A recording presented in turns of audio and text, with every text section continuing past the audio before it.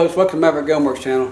Today I'm doing a little something different and having to make a spacer or bushing, whatever you want to call it, to remove the barrel from a, what is that thing I'm working on? A Ruger Mini 14. That's what that is. Anyway, I don't have all the spacers I need, so I'm making a spacer here to make sure that it clamps into the barrel vise good, make sure the receiver don't twist on us. So right now I'm going to take this piece of brass and finish milling it off to make it fit the receiver. And then we'll go over there a few minutes and show you what we're doing with it, okay? Anyway, just hang on. It's going to take a little while to get this milled out.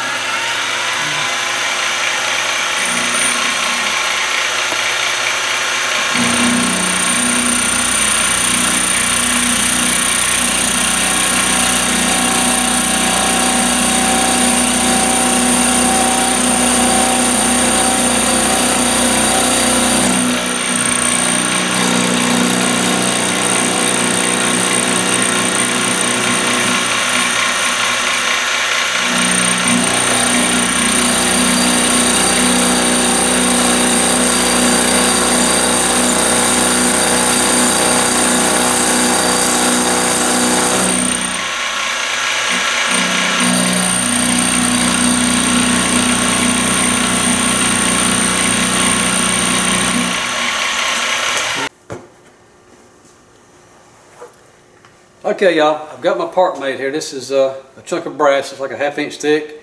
Oh, what is about 1.5 inches wide, I guess. I'll tell you exactly what I've got here. It's about 1 3/8 inches wide, about 2 inches long that way. Anyway, I've notched out, milled out a slot for the receiver here so that it fits pretty well smooth and making good contact.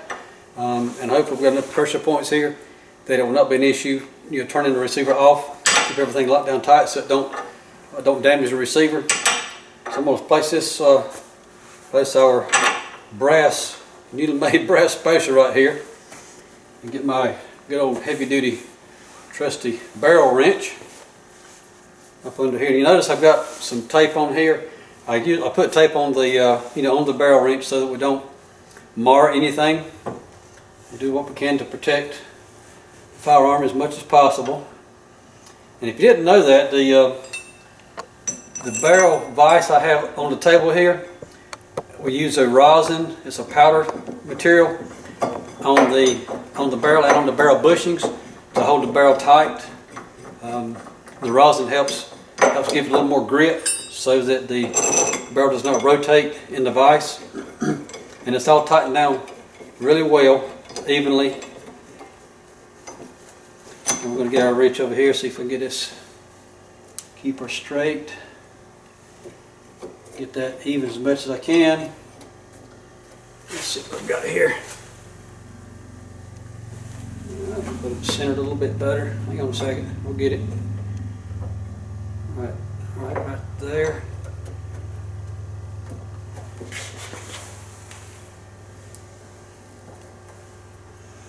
I'm on the good solid flat part of the receiver on the bottom.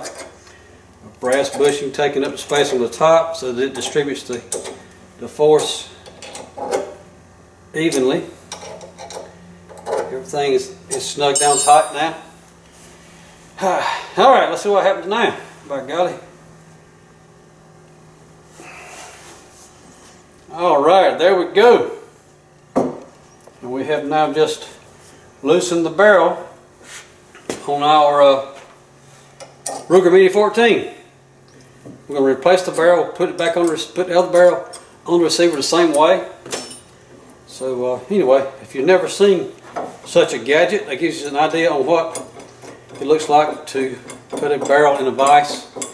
And in this case, we've had to make a particular spacer to be able to make good solid contact on the receiver and not damage anything. Okay, there we go. That was just a scrap piece of brass that I've used. I got notches in it here. I actually used this as an experimental piece several years ago, making a grip cap for a gun I was working on. But anyway, it worked out good. Now permanently I have a spacer I can use for taking a receiver off of a Ruger Mini 14. Anyhow, hope you enjoyed that, and next week we'll try to find something else different for you. Thanks for watching.